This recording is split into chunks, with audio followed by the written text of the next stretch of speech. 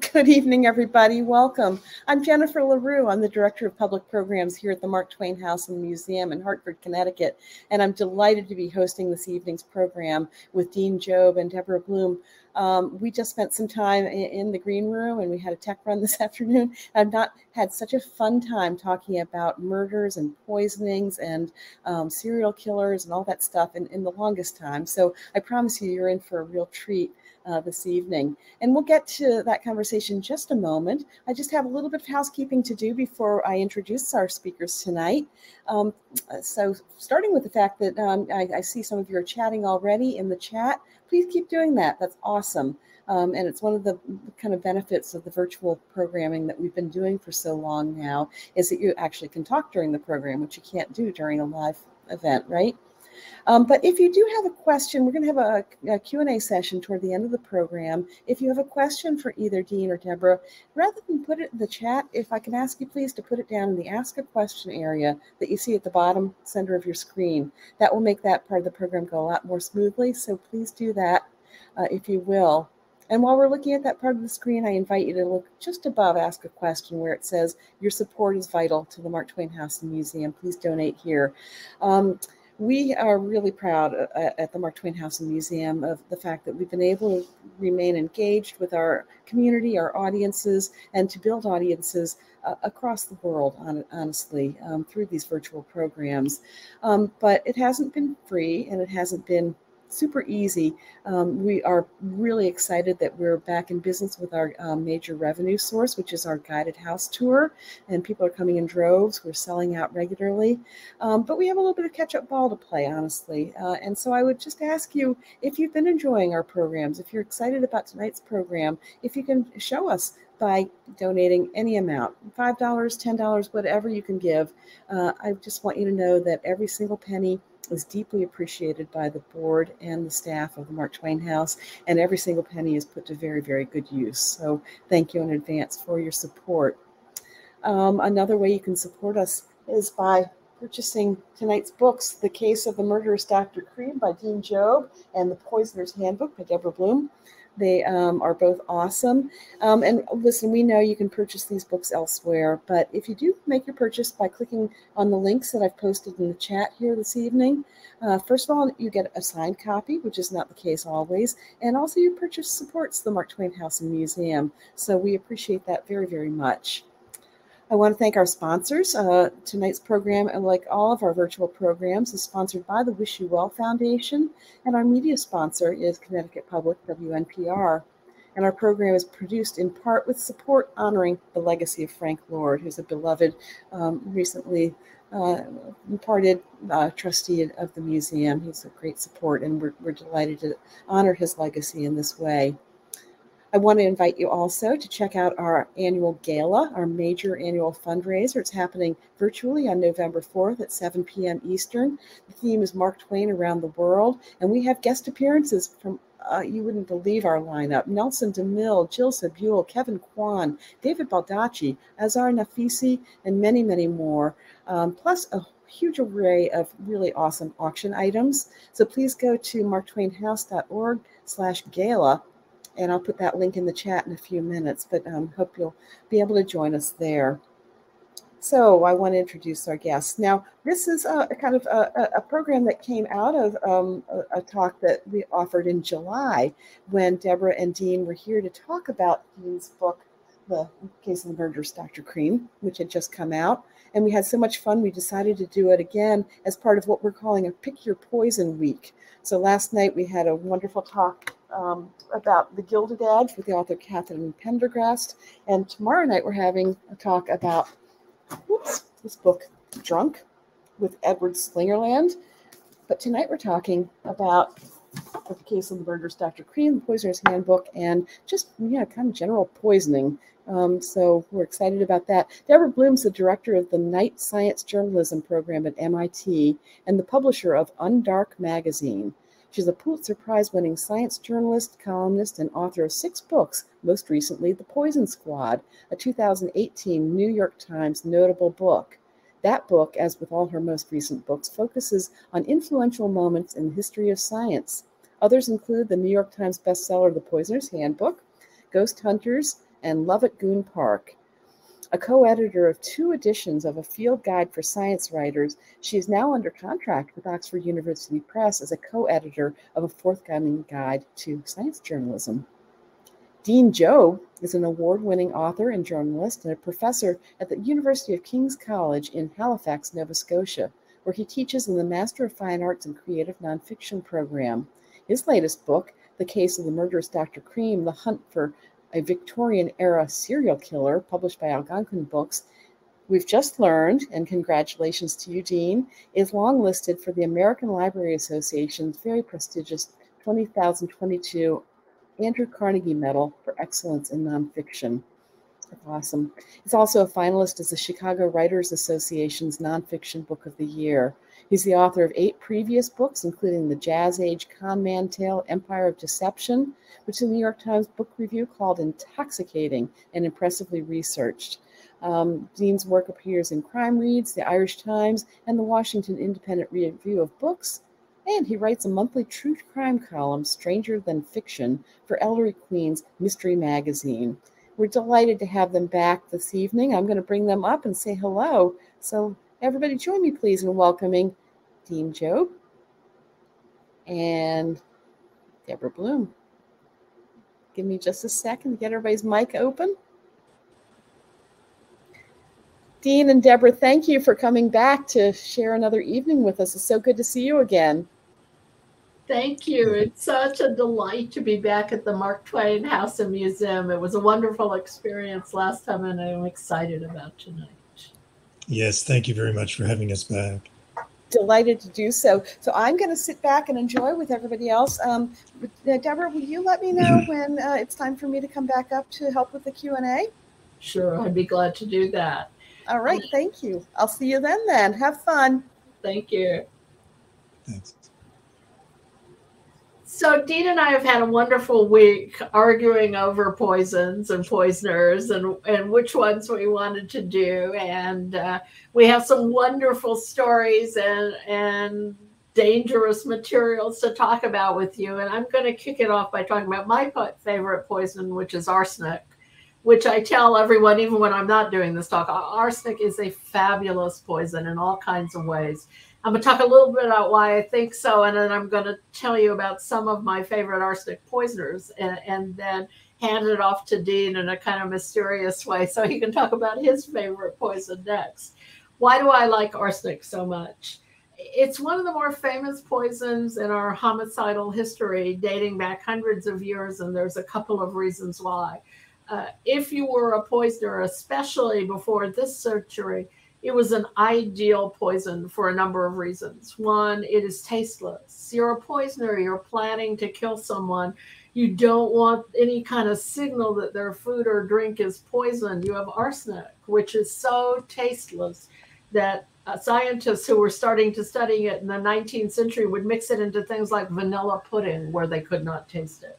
It's also odorless, so there's no chemical warning. And it also mimics the symptoms of a natural illness. It's a broad spectrum poison. And so when you start getting sick with an acute dose of arsenic, a teaspoon, say, you'll have a sore throat. You'll have an upset stomach. You'll, just generally feel like you're coming down with some kind of gastrointestinal infection.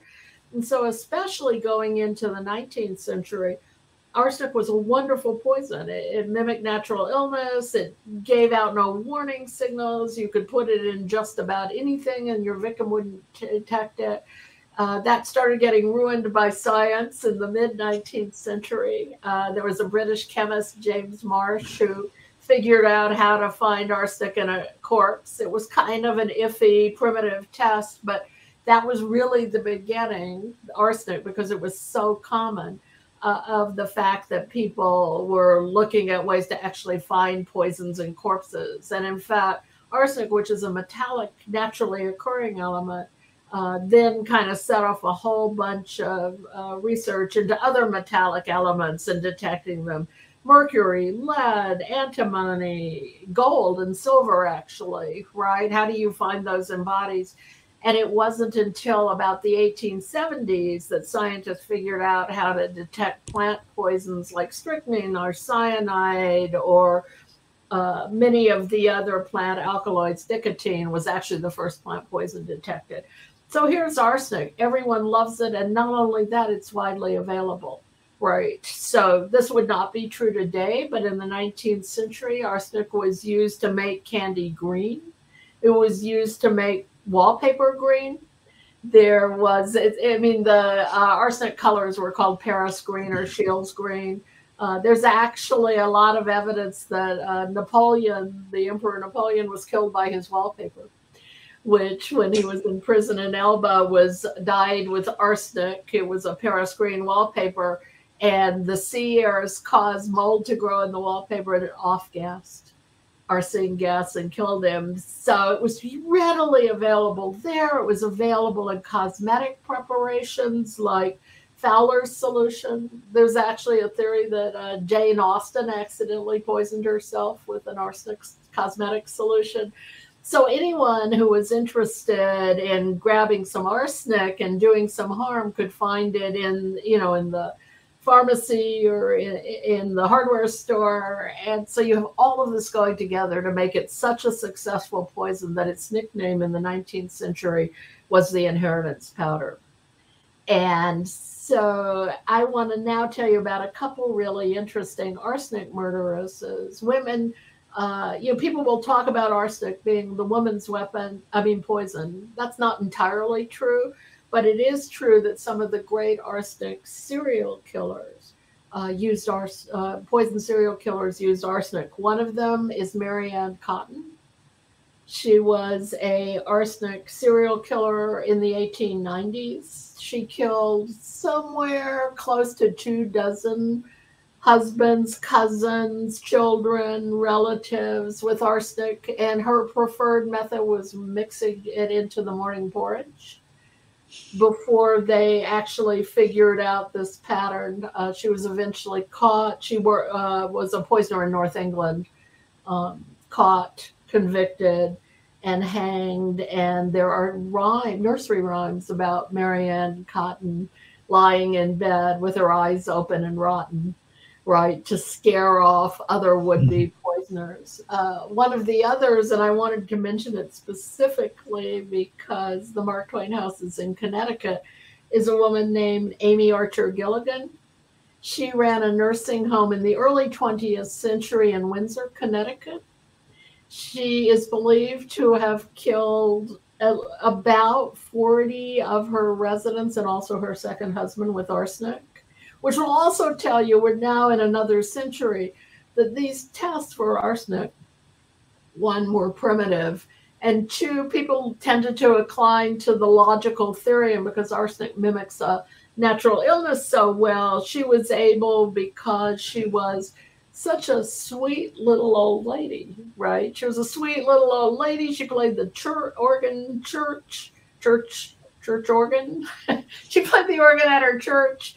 She charmed everyone. No one suspected her because she was so nice. And so she was able to get away with this for quite a while until finally some of the relatives of people at the nursing home became suspicious. And once they started to look, the other thing that is a downside of arsenic is that it's a metallic poison. So it stays in your body and it actually will accumulate in your hair and your fingernails. One of the reasons we know that Napoleon, even from a couple hundred years ago, was killed by arsenic was because when they exhumed him, they were able to find arsenic in his hair. So arsenic is just a really fascinating, well-used, wonderful homicidal poison. And it's also a classic example of a weapon ruined by science. The fact that it's both detectable in a corpse and years after death has made it one of the least common poisons today. And with that, Dean, it's your turn to talk about another poison. Well, that's right. I was joking as we were talking about this that I'll take the defense of Team Strychnine, or strychnine as it's sometimes referred to, I guess, in the States.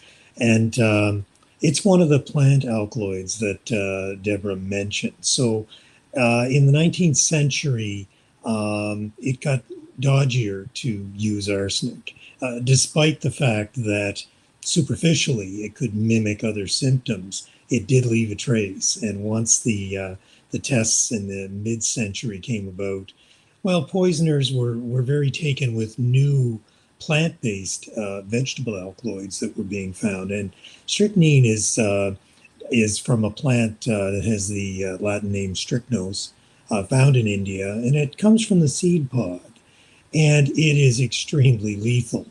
A death from strychnine is truly horrible. It causes muscular contractions. In fact, they're called tetanic contractions because they look like tetanus contractions. The body arches, limbs become uncontrollable. The person is in almost like an epileptic or a very serious seizure and excruciating pain, which then subsides. I mean, this is one of the insidious things about strychnine poisoning. The patient may think, or the person who's ingested it may think that that's the end of it, only to have it recur.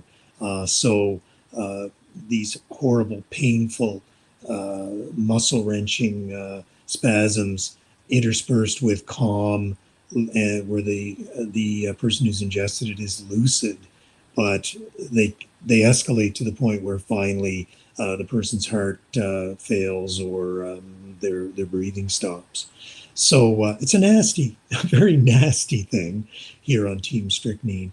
And I'm drawn to it, I suppose I have to be, because that was Thomas Neal Cream's poison of choice, weapon of choice. And that's why he's the subject of my book, obviously, The Murderous Doctor Cream.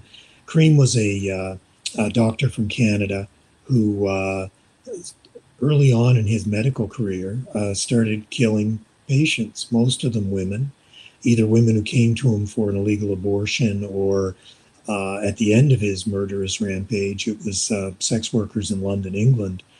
But his weapon of choice, as I said, was strychnine, and he perfected a way of putting that into medicines, and then finally into gelatin capsules, which were really just coming into vogue, the kind of a time-release capsule we think of now.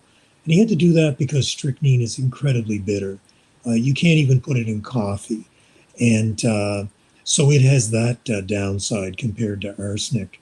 But if you can get it into somebody, especially if they don't know, as I said, extremely lethal. And Cream not only perfected this delivery method, but trusted as a doctor. He was giving this to people, either official patients or people who knew he was a doctor, and saying, take these pills before bed. So he actually perfected a way of killing from afar. His patients would go through their death throes, these horrible contractions, and ultimately die after he was long gone. And didn't really give him an alibi because there were descriptions of this man that matched his descriptions. But it's a chilling aspect of his case that he took some kind of perverted, cruel pleasure in knowing what these pills were doing. And as a doctor, trained doctor, he knew exactly what he was doing. Well, what's strychnine doing hanging around anyway? And amazingly, it had, in the 19th century, it was seen to have therapeutic uses because in very minute traces, it was a muscle stimulant. It, in a lethal dose, it throws the body and the nervous system into overdrive, but it could be a muscle stimulant. So it was used in trace amounts in many medicines at the time. That's how Cream would have learned of it. This is a time when doctors were trained to compound or formulate their own medicines.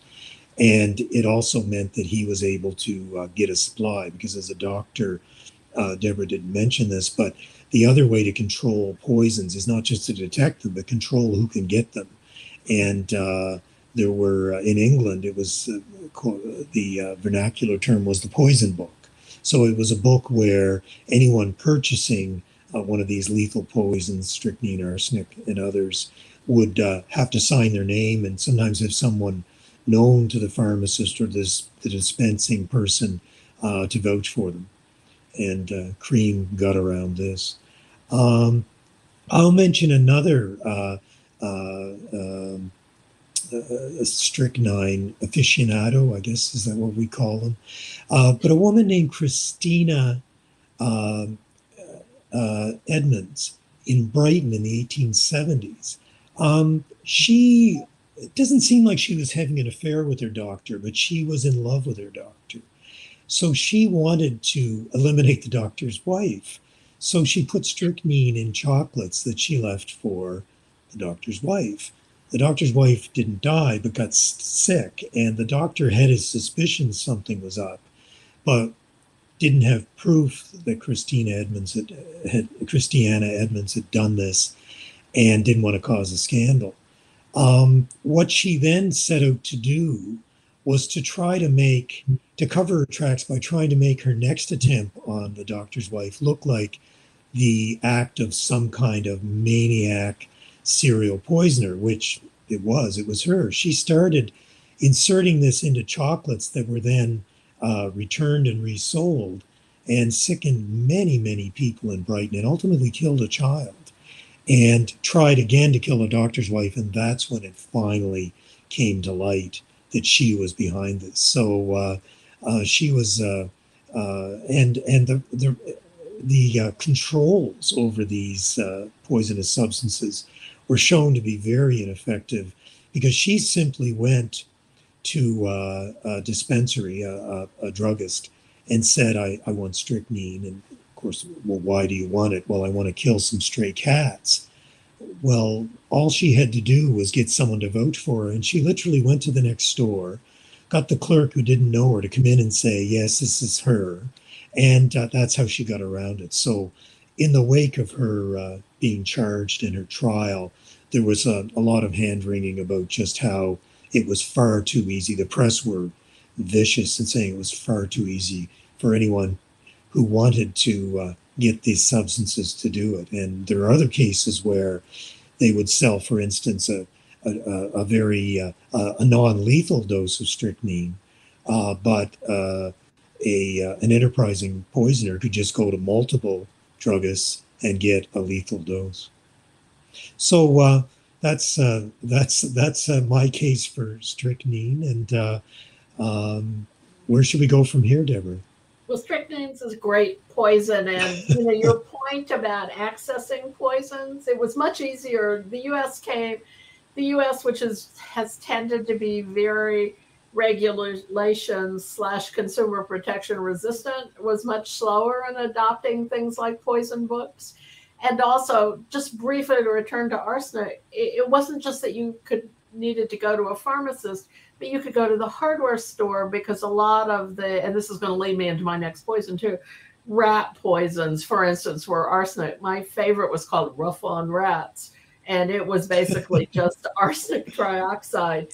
And in Poisoner's Handbook, which is a book which is about a couple of early 20th century American scientists trying to figure out how to catch poisoners, so the invention of forensic toxicology. It's also a book about a whole bunch of different poisons, in which every chapter, a poison is essentially a character. There's arsenic and cyanide and carbon monoxide and just poisons I find interesting.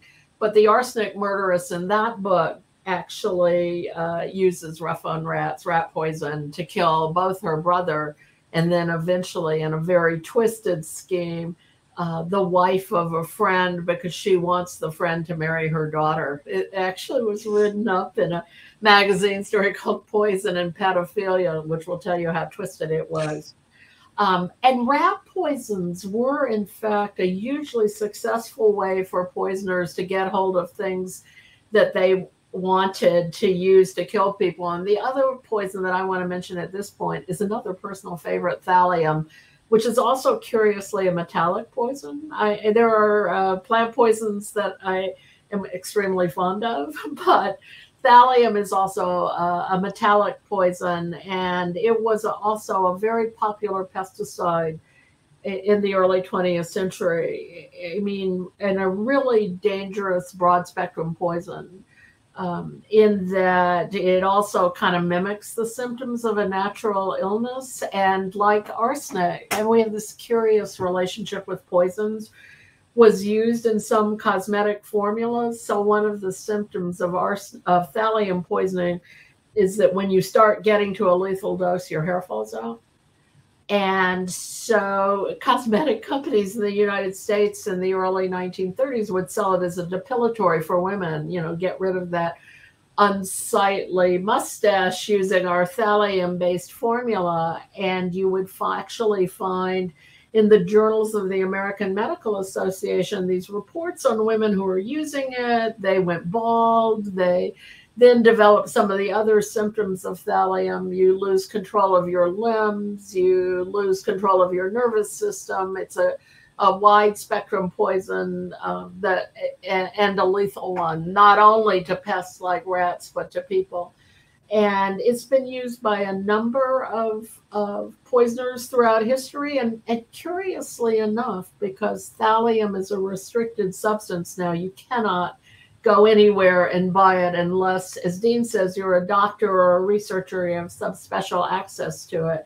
We still see thallium poisonings pop up, and they're usually by people who do have special access. So the story I want to mention is not one of the early 20th century ones, but one, I want to say this was about 2014 in New Jersey. And there was a chemist for Bristol-Myers Squibb. I'm sure that Bristol-Myers Squibb enjoyed all this publicity to the max. But she was a chemist for Bristol-Myers Squibb, and they had thallium. It was one of the compounds they used for research. And she was going through a messy divorce with her husband. Her name was Stanley Lee. And she decided, rather than dealing with all the hassle of divorce, she would kill him with thallium. And thallium is also a tasteless poison. So she was just mixing it into his dinners. And he eventually became so sick, he ended up in Rutgers, the medical hospital at Rutgers, and they had no idea what was going on, right? He was developing numbness in his hand and his feet, which is classic thallium poisoning. He was sinking into a coma, again, classic, and his hair was falling out. And they were just baffled, right? None of their tests were showing anything. And the thing that was the weird coincidence about that case was that one of the nurses in Rutgers at that time had just come over from China, and she had been attended at a thallium poisoning in China. So she is looking at these symptoms and going, this can't be. But she went to the doctors and said, this really looks like thallium poisoning, and they agreed to run the tests, and it came back positive. He was loaded with thallium, and there is an antidote. It's actually an antidote that involves cyanide, which helps bind the thallium out of your bloodstream. It's called Prussian blue. But they couldn't get it to him in time. They got it, and they gave it to him, but he died anyway. So then when they started the criminal case, they were like, who in the world has access to thallium, right?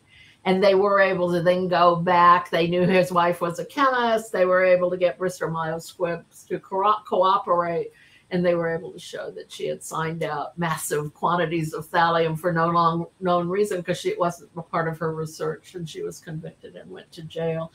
So I wanted to bring up that point in part because it's not that we see these classic poisoning as much now, but they don't go away. These are poisons that appeal to a certain kind of person, the poisoner personality, I suppose, right? The plotting and planning ahead kind of personality that you need to have to be a poisoner, because poisoners are not, and Dean and I were talking about this earlier, a poisoner is never an impulse killing. You don't say, I'm really pissed off at you, so just stand there while I go research, right? But I'm going to put in your coffee tomorrow morning. You actually have to plan it. And so these poisons still keep coming back occasionally, because there are people for which they really work. Not nice people, but they are there. And I know Dean has some other kind of fascinating poisons he wanted to talk about. So back to you. Well, I want to talk about one called aconite. Or am I saying that right? Is that aconite? Aconite, right. Aconite, yeah. which comes from a plant called monkshood or wolfbane. And it comes from the root, and it's been known for ages to be. It was. I hope I've got this right. Deborah can correct me, but it was used to on poison arrows in That's some right. cultures, That's and right. so it's like strychnine. I guess I'm showing my strychnine-like bias. It's a vegetable alkaloid as well, and again from the root of a plant, and also puts the patient or the person who's ingested it, the victim, into seizures and spasms and extremely painful. And I encountered this in my research for Dr. Cream because about a decade before Cream stands trial in London, and actually Cream had already killed 6 people in North America at this point in the early 1880s. But a British doctor named George Henry Lampson was accused of killing his young brother-in-law. And he had motive because Lampson was addicted to morphine and was constantly in debt. His medical practices kept falling apart because of his drug use. And he was desperate for money, and his wife's family had an inheritance split among them. So once he burned through his wife's money, he went after this young teenage brother of hers named Percy John. And he devised a very similar to Cream. He put the aconite in a pill form or in a gelatin capsule. He made one attempt on Percy's life, which was unsuccessful, just sickened him. But then he showed up at he was in a private school in Wimbledon in the London area. And he was also paralyzed. So he couldn't walk. He was in a wheelchair. And under the guise of visiting him while he was in the midst of heading to France on for an appointment or whatever, Lampson dropped in and brought some cake. And there was originally some concern maybe he'd poisoned the cake. But then he cut it up and shared it with the headmaster, and it didn't seem like any poisoner would take the chance of getting the wrong slice. But he did say, Percy, you're such a good pill taker. I want the headmaster to see how well these gelatin capsules work if he has trouble getting other students to take medicine. And that's what gave him the fatal dose. So nowhere near as clever as Cream. He was the obvious suspect, brought back and stood trial. But there aren't a lot of cases, I think, of aconite. It's one of these more rare weaponized poisons, and but it does have, and it's I think partly because it's harder to source. I don't know if it has any other real uses, but it also there's no reliable test for it. So I just want to take a minute to come full circle on. You talked about lab tests. These plant alkaloids really did pose a challenge for decades, for years, for scientists, as they scrambled to find ways to reliably detect these substances that people driven away from arsenic were starting to embrace as the new. I think, Deborah, you really you styled it in Poisoner's Handbook like an arms race. Yes. Who could get ahead in this arms race? Would it be the good guys or the bad guys? But the toxicologist, one of the top toxicologists in England in the 1880s and 1890s, who was involved in both the Lampson and Cream cases, was a fellow named Thomas Stevenson. And he did run a lab test to detect strychnine in some of Cream's victims. Of course, he wasn't able to run a lab test for aconite. But Stevenson had a very interesting superpower, let's put it that way. You might even think parlor trick. He claimed to the satisfaction of judges and juries for years, that he could detect and differentiate between many strychnine, aconite, and other vegetable alkaloids by their taste and the burning and numbing sensation on his tongue. So if you're with me here, this is how we tested it. He would distill liquid samples from cadavers, and he would touch a sample to his tongue and then say it's this or it's that. Now, how many scientists would be willing to do that for their art or for the sake of science? I don't know.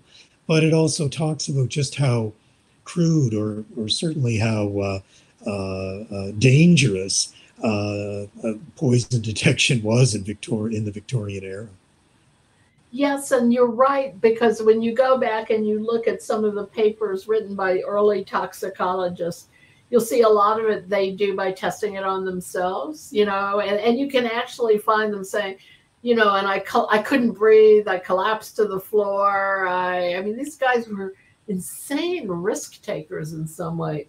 Going back to plant alkaloids, you're absolutely right, and I talk about that some in Poisoner's Handbook, because you'll actually see, if you look at the records of poisoning in the 19th century, you'll see that once they developed the test for arsenic, and then they allied metallic poisons, antimony, and other ones that were used, really is a shift to plant alkaloid poisoning. And I think I quoted a prosecutor from France who had just lost a poisoning case and actually started shouting in court, why doesn't everyone just use plant poisons? Because, you're bound to get away with it. He was so frustrated. And that did not change until the 1870s, when there was a Belgian chemist who was obsessed about nicotine. I mean, nicotine is a rarely used homicidal poison. And this involved an aristocratic family who the wife and the husband were running out of money, and they decided to kill her brother who had all the good stuff. And they had tobacco leaves. They were, making their own cigarettes.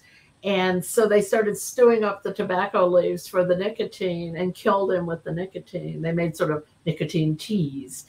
And this particular chemist, his name was Jean-Gervais Stas, was one of these weird caveman dwelling obsessive chemists who almost never left his apartment.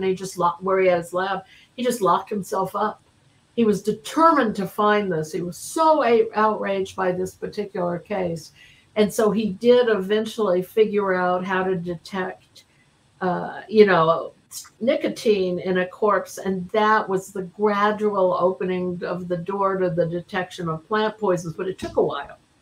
Right. We're deep into the 20th century, the first few decades of the 20th century before this really starts to unspool.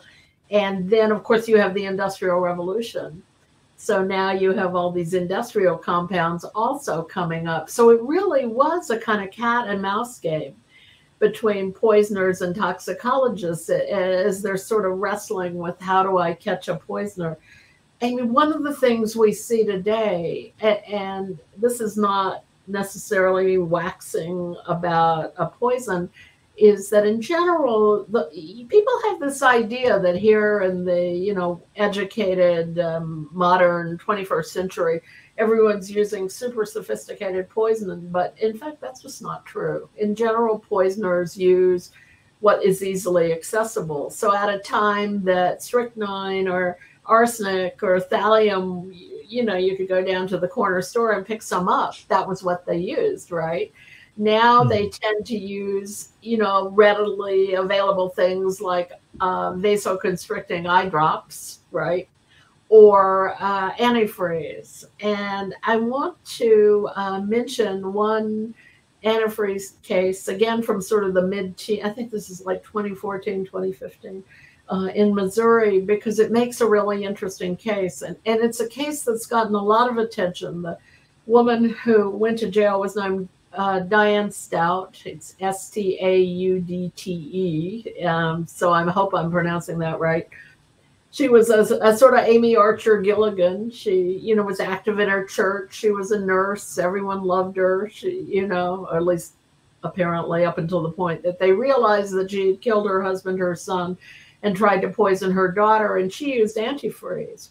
Antifreeze is also an interesting poison because until people started putting bittering agents in it, it was a great poison. There was actually a consortium of manufacturers who, especially because pets would die of antifreeze poisoning, that finally just had enough of, I think, partly lawsuits, but also the problem. And so they got together and agreed they would add a bittering agent to antifreeze early in the 2012-ish kind of time frame, state by state, and then nationally about 2 years later in the US.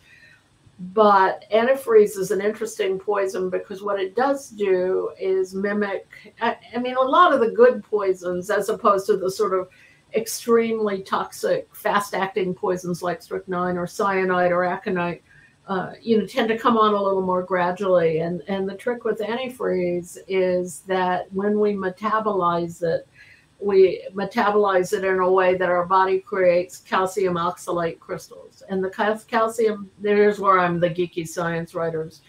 These go to your kidneys and they slice and dice them. They're extremely sharp edge, nasty, tiny crystals, and they literally will cut the kidneys apart. And so they will, as they start doing this, they will mimic the symptoms of kidney disease, right? And so, and of course, all the problems of severe kidney damage happen. But a lot of times these would be misdiagnosed. You had to be looking for antifreeze, right? The active ingredient in antifreeze is diethylene glycol. And it's famous in U.S. food safety history because it was an diethylene glycol public poisoning case that created the modern FDA in 1937. And then I'm going to stop so we can go to questions. Someone used it to sweeten cough syrup for children in the United States, and a couple dozen children died. And so the Food, Drug, and Cosmetics Act was passed in 1938 as a result of that.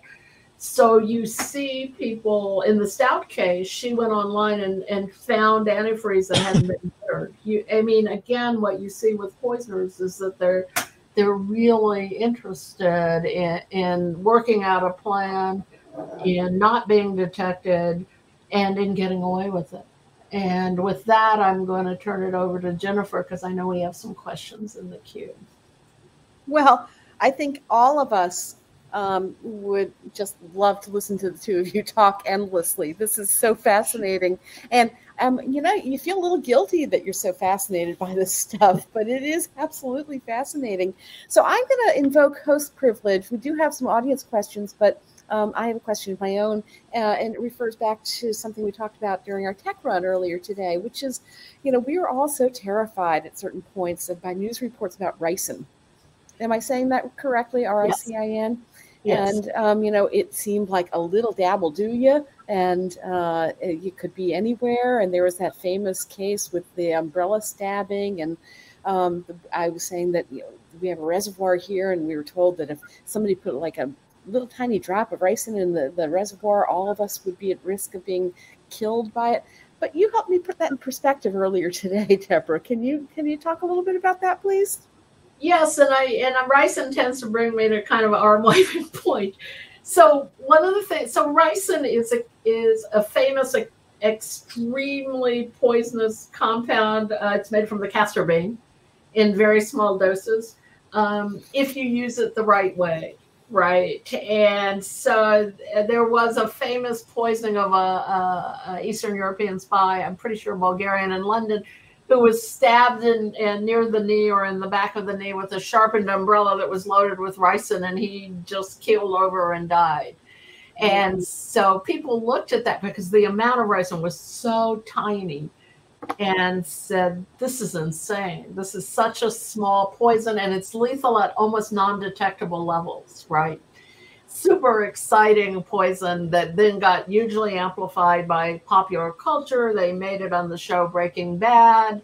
And after Breaking Bad, you saw this outbreak of ridiculous attempted ricin poisonings, right? I actually wrote about it when I was blogging about Poison for Wired. People would put ricin on their girlfriend's pizza and have it delivered and all these other things, right? Obviously, they go out and get some castor beans or whatever. The whole thing was, in my opinion, stupid. The thing about ricin, it is acutely toxic toxic if it's injected. You take it only a tiny, tiny amount to kill you if it goes directly into the bloodstream, which clearly these evil spies knew when they, stabbed the guy in the leg with the ricin umbrella. But if you eat it, it takes a whole lot more. If you drink it, which is why it would be completely, give me a break, if you put it into a reservoir, it would do nothing. You need a whole lot in a glass of water with ricin to actually have a problem. And as you guys probably remember, there was this whole thing where people would put ricin in envelopes and mail it to people. And again, it's a little more dangerous inhaled, but again, it's not that bad. So you tell me, aside from this Russian spy or this Bulgarian spy, who do you know has died of ricin from all these poisoned pizzas and loaded envelopes? Nobody. And nobody, because you have to really get it into the bloodstream for it to be dangerous. But how did that escalate? So, I mean, because I'm not alone in having been terrified that ricin was going to kill me somehow inadvertently. So some of it, is not that I'm a science journalist, so I hate to dang the media, but what people would do is they would take the acute toxicity dose for injection, which was widely shared after that espionage poisoning. And they go, look at this, it takes, 100 millionth, I don't have the exact number at hand, but 100 millionth of a gram of ricin killed this guy, right? Tiny amount. So tiny that, it might even be beyond it wasn't beyond the limit of detection because they figured it out, right? But so tiny that it's not very easily to detect, and therefore this is a terrible poison. And it is true in the nature is dangerous way that some of the most lethal substances on Earth are natural substances, right? Aconitine, which is the alkaloid involved with aconite, is insanely poisonous at a small dose, right? I mean, just a tiny, tiny amount. And one of the most poisonous substances on Earth is made by bacteria. It's botulinum A, right? If you're old enough, you'll remember botulism poisoning from canned goods. Right? That is a super lethal poison. So when people looked at ricin, which is a plant alkaloid, they were like, holy crap, this is so lethal at such a small dose. And like the ricin mythology spread everywhere. And then you had a very popular television series, Breaking Bad, in which they wholly exaggerated ricin toxicity. And all these gullible people, get me started on this, but all these really people watching the show are like, oh, I'm going to take out my girlfriend with a pizza, right? And so, we misunderstand sometimes what's dangerous and what's not, and what we should worry about and what's not. Just to go back to arsenic for a minute, my favorite poison. Arsenic is one of the few poisons that is dangerous both at the acute level and at a part per billion. I mean, the U.S. drinking water standard for arsenic is 10 parts per billion. And at 50 parts per billion, it causes active harm. So not all poisons are like that. Not all of them are as multi-talented as arsenic, which is one of the reasons I find it so interesting. And ricin is not one of them. Ricin is acutely dangerous if it's delivered the right way. Right. And so it's worth your while to say, let me know a little bit more about this poison and how it works before you let it panic you. And if someone put an eyedropper of arsenic in my reservoir, I'd be happy to swim in it. Right. I'm just delighted to be part of a conversation about arsenic versus strychnine, which is the better poison. And, I never thought this would be my life. Let's see what some of the audience questions are. William Brown says, was laudanum used as a poison in the 19th century? Well, I'll let you. Yeah, well, I was just going to say, I thought it was like morphine if it wasn't. Absolutely. And of course, that has been used today with lethal injections. But it was fairly common. And you can take over, Deborah. You may know more about it. But I know I have seen many cases where that was the poison used. Yes, I mean, again, it's like poisons were used what's at hand, and laudanum was a morphine solution. It was given often given to women. It's famous in the late 19th century for being given to women who were overexcited. You know, chill, calm down, take a dose of laudanum before you go to bed. And the use of things like morphine and cocaine at that time period, it was completely unregulated. So it wasn't just that you saw morphine in laudanum, but there were cocaine was put into like soothing lotions for kids who were teething, right? Oh, wow, really? And there was cocaine in wine. It was called Vin Mariani, right? And there were what they called medicated soft drinks. Coca-Cola, of course, was originally a cocaine-based beverage, which is where it got its name. And it was started in the late 19th century, and they only took the cocaine out in the early 20th century. And 7-Up was originally a lithium-based soft drink. So it picked you up because it had an antidepressant in it, lithium, right? And so when you go back to this period, these kind of narcotics are hugely available. And Dean is right. They turned up in all kinds of different cases. And one of my favorite, I wish you may know this guy's name, Dean. I'm reaching for it, but he was a medical student in New York. He killed his girlfriend with morphine, and then to avoid the telltale pin pricking of her pupils, he dropped belladonna, atropine in her eyes, and that causes your pupils to dilate. So he countered the effect of the morphine by dropping atropine into her eyes and dilating her pupils, and they still caught him. And there was a famous toxicologist in New York. He was a total dick, but he was a good toxicologist named Whithouse, Rudolph Whithouse. And he was the guy who testified in the trial. And just to show you how horrible he was, the way that he showed the jury how this had worked, first the morphine killing and then the belladonna, is he killed a cat in the courtroom. And so he killed it with morphine. You remember this case, right? You remember the guy's name? It was Harris. Well, there were two Harris, Carlisle Harris. Yes. Thank you. Yeah, and there was one right after that, Dr. Buchanan, yes, who actually came from Nova Scotia to practice in New York. I did an interesting case, and Buchanan tried to overcome Carlisle Harris's mistakes. But you're right that he thought he could hide this telltale dilation of the pupil and get away with murder, which he didn't. And he didn't he talk about it publicly? He was like bragging to his friends that he knew how to overcome this morphine identification thing, and they all ratted him out, right? So. Well, those two cases, because they're within a year or so of each other and are linked. And actually were both exposed by a journalist, investigative journalist of the New York World. I get them confused who came first, but Carlisle Harris is the more notorious of the two. And you're right, he was a medical student, wanted to get rid of his wife Buchanan, married a girlfriend. Buchanan was married and wanted to get rid of his wife, and so they almost identical crimes, almost. Identical times. Yeah, it's fascinating, and I love the kind of failed plotting. I mean, all the people that Dean and I are talking about is people who thought they were going to get away with it and didn't, right? Which is also important. Well, which begs the question: how many people did get away with it? I mean, we might just be looking at the tip of a very big iceberg here, huh?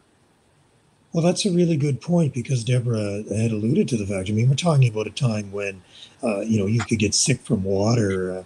In the 1880s, they called dysentery was known as the summer complaint, because the water was so polluted, everybody was getting something. So if you had, intestinal diseases like that were common, it was, and people, and of course, premature death was more common.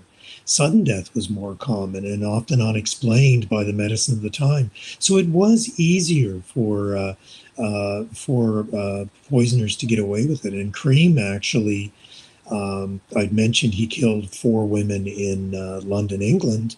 Part of the reason he was able to kill so many was the first one was chalked up to suicide, even though the police themselves wondered, well, how did this woman ever get a poison that only doctors can get. And the second, despite obvious symptoms of strychnine poisoning, was chalked up to natural causes.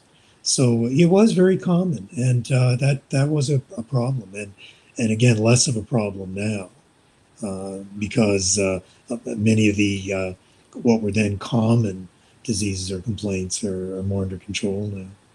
You know, that is such I hadn't thought about it, but if you go back to the 19th century, and this is not from Poisoner's Handbook, but from the Poison Squad book I did, which is about food safety, medical historians call the 19th century the century of the Great American Stomachache, because what people ate was so lousy so often. I mean, we always think about our pink-cheeked, rosy ancestors like dining off farm fresh food, but that really wasn't the case. And manufactured food was horrible, and people were made sick by their food all the time. Dean is right. You know, bacterial infections like ptomaine and waterborne diseases. And so, you know, the poisonings that cropped up blended into the background in some ways, in a way that they don't today. Today, we're generally more healthy. Yes, we have Mexican onions was the latest thing the FDA flagged, right? And occasional outbreaks of salmonella and other issues like that. But in general, we're so much healthier that poisonings stand out in an interesting way, in a way that they didn't in the 19th century because of the general ill health. That's a really good point that I had not thought about. Wow. And I think maybe this is as good a time as any for the legal team's disclaimer. Don't try this at home, please. This is an academic exercise. This isn't a how-to guide. No, that's exactly right. And poisoners do get caught. Yeah, that's right. They all get caught every time. Thank you, Dean, for bringing that up. The Mark Twain House Museum and our our team really appreciate that. So Mallory is my beloved colleague whose idea it was in the first place to invite the two of you back in July, and then she had the idea for the Pick Your Poison Week that we're experiencing right now. So she's in the audience tonight, and she says, "What's the most painful poison to die from, and what's the least painful one?" I don't know what she's planning.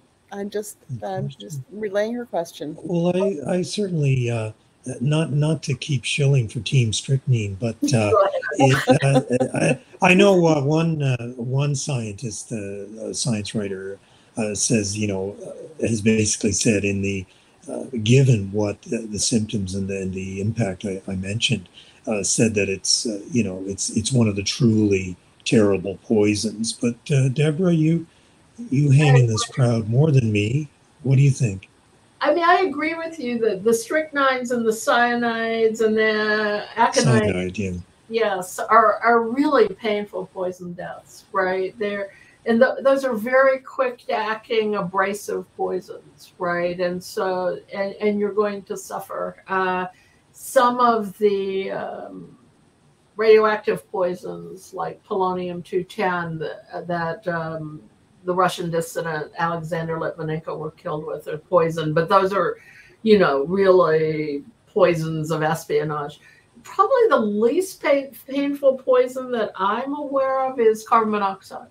And in general, what happens when people are exposed to carbon monoxide binds with the hemoglobin in your blood. It has about a 200 times as strong a bond with hemoglobin as oxygen. So it gradually just forces the oxygen out of your bloodstream and you get sleepy, right? And so you've probably heard of occasional cases where people will commit suicide by shutting their garage doors, running their cars, filling the garage with carbon monoxide. And they do that because that is one of the less painful ways to be killed by poison, right? You just gradually have less and less oxygen in your system and you get sleepier and sleepier. Carbon monoxide is a very efficient poison, right? I say admiringly.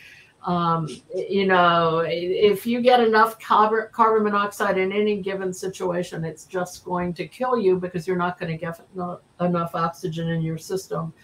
And people will go to sleep at night with a carbon monoxide leak and die, right? It doesn't wake them up. It's not painful. So that would be my choice for not an admirable poison, but certainly one that's not as painful. Well, how about natural gas? I know they add something to it so that we can smell it, but I know that natural gas is also similar to carbon monoxide. It contains carbon monoxide, right? And that's why they add chloropicrin. Look how a geek I am about this stuff, but they add a compound called chloropicrin, which has a slightly bitterish smell. So I have a gas stove in my house. And if it doesn't, the starter part of the burner doesn't start right away, I'll get this waft of this smell, which I'll say, oh, that's the natural gas, but it's really the chloropicrin, because carbon monoxide itself is odorless.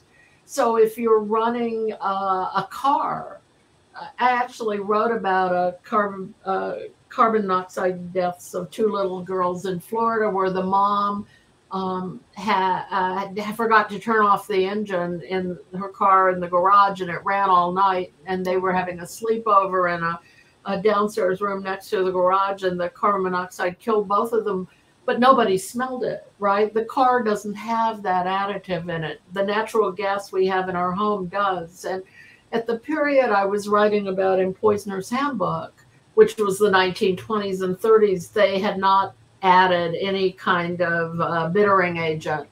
So, and there was a lot of use of carbon monoxide for gas lighting. It was called illuminating gas, right? Was the gas they used for gas lighting. It was really a horribly dangerous gas because it contained carbon monoxide that wasn't tainted, and it contained hydrogen. So if you had an illuminating gas leak in your house or apartment and you lit up a cigarette, you'd blow up your house, right? Because of the hydrogen. Or if you didn't light a cigarette, the carbon monoxide would kill you. And there was one of the things I wrote about in that book was a guy who essentially strangled his wife and then broke a gas fitting to try to pretend it was one of the common illuminating gas deaths. Wow. And when the toxicologist showed up, he looked at the young woman's corpse. The guy had taken an insurance policy out of it, and it was pale. And he said that's not an illuminating gas death, because when you are killed by carbon monoxide, that bond between carbon monoxide and the hemoglobin is so strong, it changes the color of your blood, and it flushes a much more cherry pink than normal. And people who see corpses, people who have died from carbon monoxide poison, will talk about how healthy they look. They're all pink cheeked, right? The skin is kind of rosy. And so when he saw this woman and he was pale, he knew it couldn't have been carbon monoxide. It's actually a wonderful story of chemical detection, but yeah. I mean, there's the forensic toxicology history and the way that people get caught. That in itself is a wonderful story, right? I love the way science works to catch people, the way Neil Cream was caught after all the ingenuous things he did to disguise his strychnine poisoning, the way this guy, Harry Freundlich, was caught after all his efforts to stage an illuminating gas death, right? It's wonderful stuff. It's a little after 8, and usually we kind of wrap up at 8, but we have a couple more audience questions. Are you willing to hang in here and answer a few more questions? Thank you. Sure. I mean, if people are willing to stay, we are happy to talk poison. I think people are absolutely riveted and hanging on your every word. Elizabeth Robbins asks if you can talk about any historical figures who've been killed by poison. That's a really good question. Well, I'll just jump in doing some research on strychnine again. There seems to be a rumor that Alfred. I know. But I wanted to have a specialty given Deborah's vast knowledge of so many poisons. Alexander the Great, apparently. There's a rumor, I don't know if you know that one, Deborah, that he might have been poisoned with strychnine. No, I haven't. Well, this is Wikipedia, but it was sourced to a study. So it may be one of many culprits, but I'll throw that one out and then toss it to you now for the next one. Well, one of my favorite early poisoners is a woman named Lacosta. She was hired by Nero's mother to kill. She wanted her son Nero to be emperor of Rome, and she hired Lacosta to kill her husband. And in fact, she used a whole mix of poisons, but one of the things she did was give him a poison that made him deathly ill, just super stomach upset. And then she said, I'm going to give, this is kind of gross actually, I'm going to give you a feather enema, and she put poison on the feather. And so she killed him, and then Nero wanted to get rid of his stepbrother, who he felt was a threat to him, and he hired her again, and she killed the stepbrother with poisonous mushrooms, right? And so she's a classic example of a royal family hiring a poisoner to do the dirty work. And we do see that, throughout history. And of course, then you have poison suicides like Cleopatra and her asps, right, as well. So, and then of course, you just see sort of other poisonings of major figures in history who are probably less notable. Alexander Litvinenko, the Russian dissident I mentioned, is a good example of that, because he had been a real challenge to Vladimir Putin. And he moved to London to continue his dissident work. And Putin decided to kill him with polonium-210, which is a radioactive decay element of uranium. And you can only really get at it if you have nuclear reactors. It's generated by nuclear reactors. And he had these two assassins come from Russia, came to the UK with these vials of plutonium-210, which is tasteless, of course. It's just a radioactive element. And they met him for tea, and they put it in his tea. And he eventually died in the hospital. But my favorite part of that story is that they left these radioactive footprints everywhere. They left so much radiation on the British Airways flight into London. They had to strip the entire interior of that plane out. The seats were radioactive. The aisles were radioactive. The tea room was radioactive, right? They had this, once they realized what was going on, they had these incredibly just lit up everything with these radioactive poisons, right? So. And when was this again, Deborah? I mean, I want to say this was about 10 years ago. Yeah, I think that's ago. More recently, there were a couple of Russian dissidents who died in England. I don't know why everyone goes to England to kill people, and I cannot remember that poison, but a spy and his daughter, a former spy and his daughter, were both killed with a different. Do you remember what that poison was, Dean? I can't remember it. I don't remember that one, but of course, there's the opposition leader who just recently was almost killed by poison. And, to answer the question, the Medicis, where they were famous, right, were they not? That dynasty in Italy. And I also, there's a great book called The Affair of the Poisons. Well, that's what the thing is called. In 17th century France, there was just a spate of poisonings right, of prominent people that led all the way to Versailles and the royal court. In the court of there have been many, there have been many, as you said, the inheritance powder, as arsenic was known. I mean, sometimes that could be to try to inherit a position or a throne, not just to speed up an inheritance. That's exactly right. Wow. So Mike says, why do people choose poison versus other means of killing people? Get away with murder, cause pain.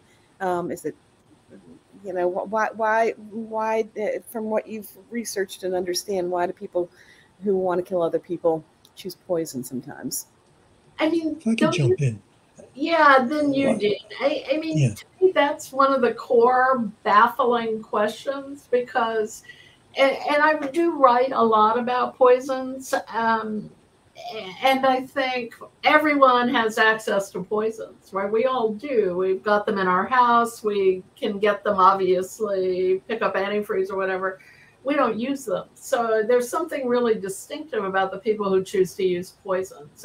And part of it is a particular personality. I mean, people who are poisoners are planners and plotters. And so they start out by wanting to eliminate someone, and they start out by also thinking, how can I best get away from this? So you're never in a state of rage or fury or fear, right?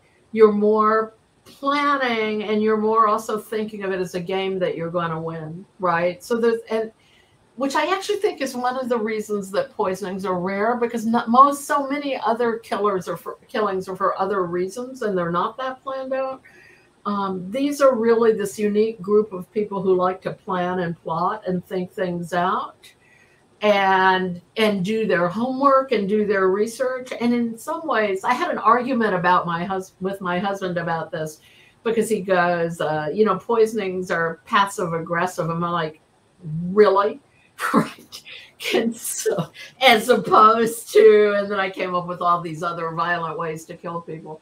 But the fact of the matter is that in some ways, poisonings appeal to people who don't want the confrontation, right? They don't want the violent confrontation. Sometimes there are people who don't think they're going to win that confrontation, right? So instead, and this is one of the reasons that people speculate, if you look at FBI statistics, women are about, if you look at FBI statistics over the last decade in the United States, 90% of homicides in the United States are committed by men. A small percentage of those are poison murders, but because so many of the murders in the United States are committed by men, there are actually numerically more male poisoners than females. But when you break down those numbers even further, you'll find that when women are picking a weapon, they'll choose poison about 7 times as often as men, right? I was going to ask about that. That's fascinating. It makes complete sense when you explain it that way. Yes, and so some of it is, and we certainly see this in cases of domestic abuse, say, where a woman is with a dangerous domestic partner and she gets a gun and he takes the gun away from her and kills her. That's a U.S. story as opposed to a Canadian story, obviously. But a lot of the times that women choose poison is because they don't want the confrontation, right? They want to get rid of a problem. They're in a dangerous relationship, or they're a really awful person who sees financial gain. I don't want to sound like they're all victims. Some of them are not. Some of them are just really bad people. And they think this is their best way of getting to the money they want. And when I look at this, you'll see a category among profilers of what they call comfort killers. And a lot of poisoners, Amy Archer Gilligan, who, killed 40 people and then was able to get their money, right, is considered a comfort killer. And comfort killers kill for their personal comfort. I'm going to gain financially if I take you out, right? And we do see that often in poisoning. The combination of the planning and the need to enrich yourself, right, also shows up in poison killings. Do you have, Neil Cream is an example of what, Dean? Well, I guess to build on the idea that I don't know if passive aggressive is the way to put it, but I think there's something there. The aggression is the killing, but the sort of underhanded or almost sneaky way of doing it, as you said, murder's pretty up close and personal mostly. Poison enables the killer to not even be there. Right. This was Cream's big thing. He could kill from afar. And it does take so much planning and deliberation, and there's never any provocation or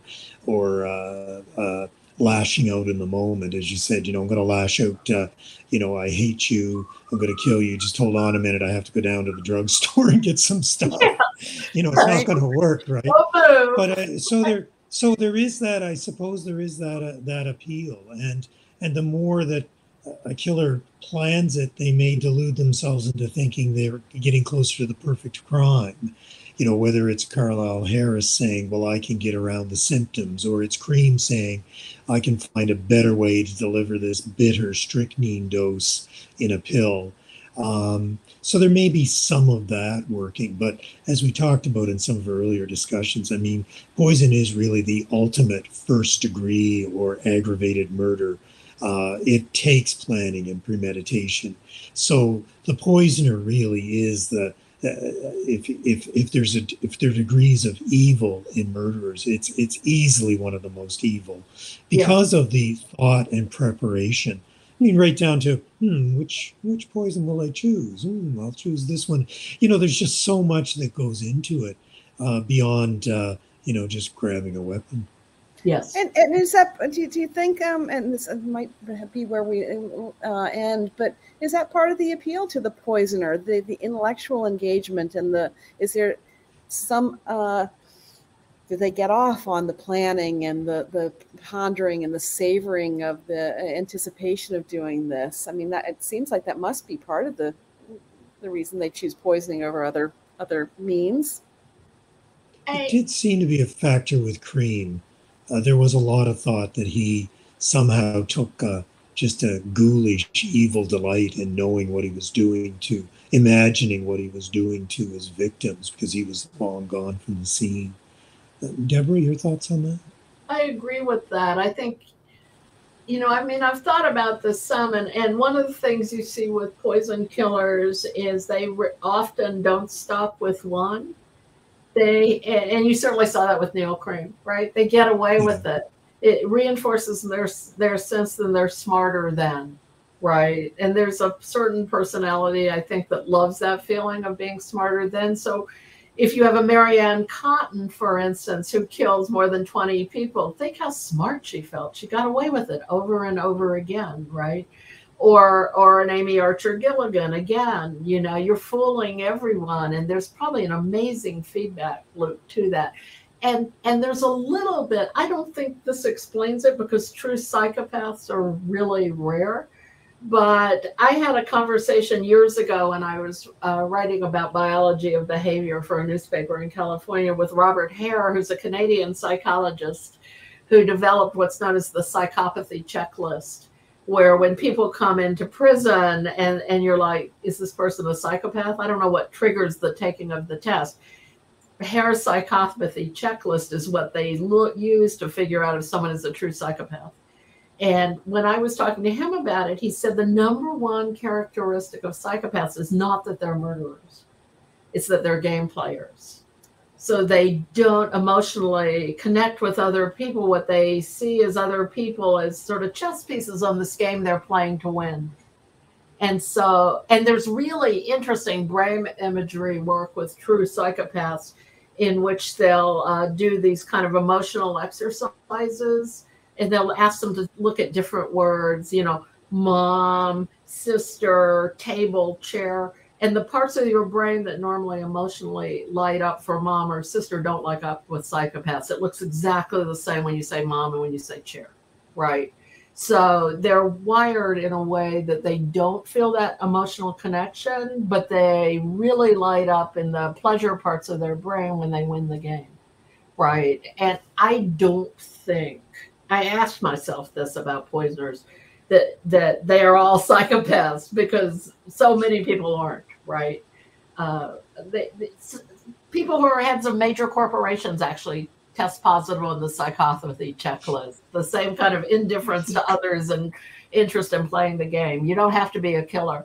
But I do think there's an element of that, the love of the game, the delight in the win that you see in poisoners in a way that you don't always see in other killers.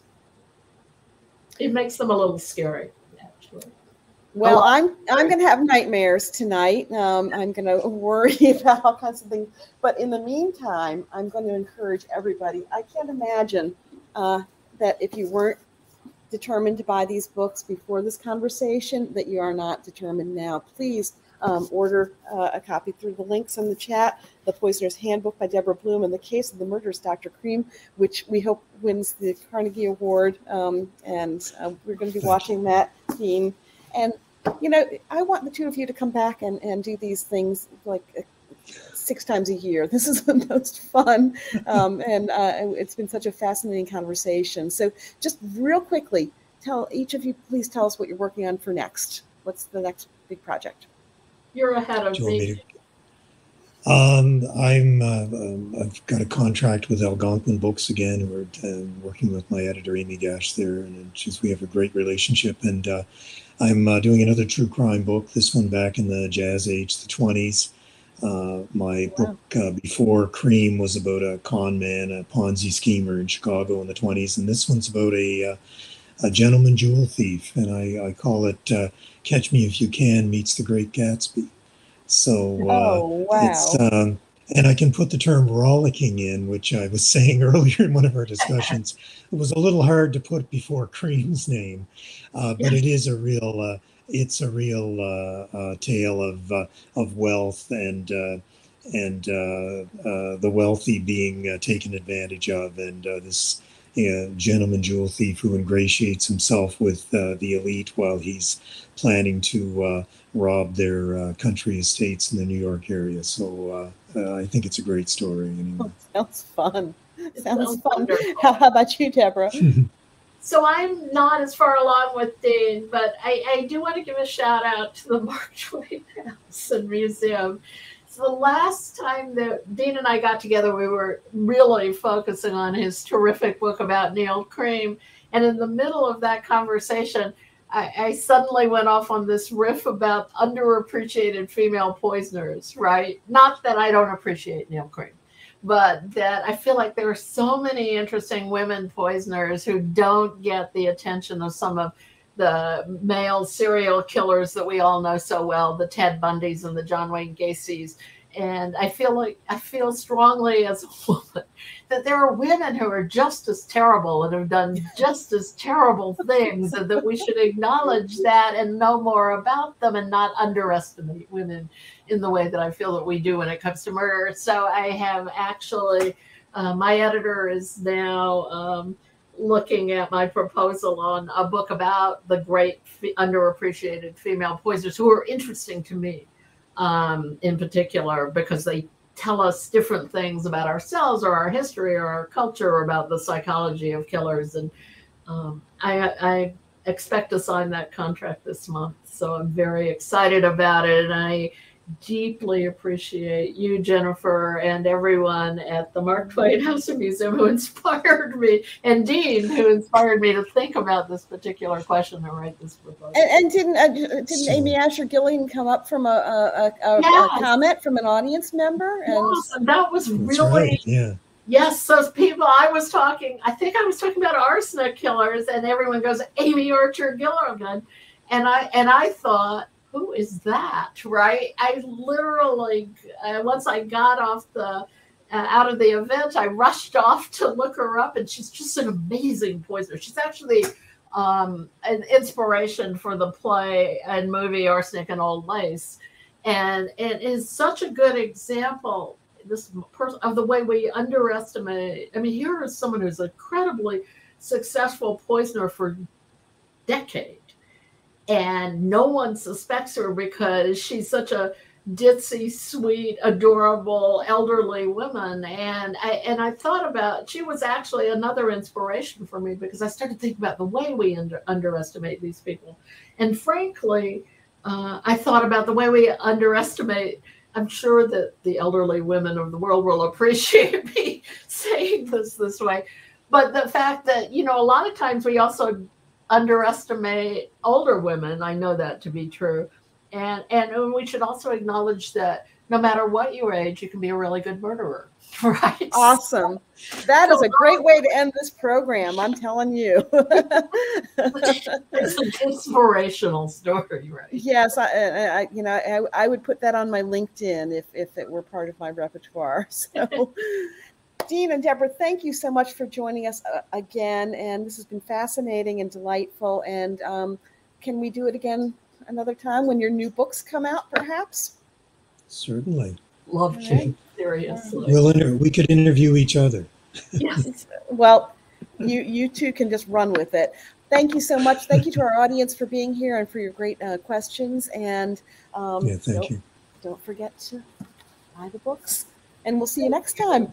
Thanks, everybody. Take care. See you soon. Thank you. Bye-bye.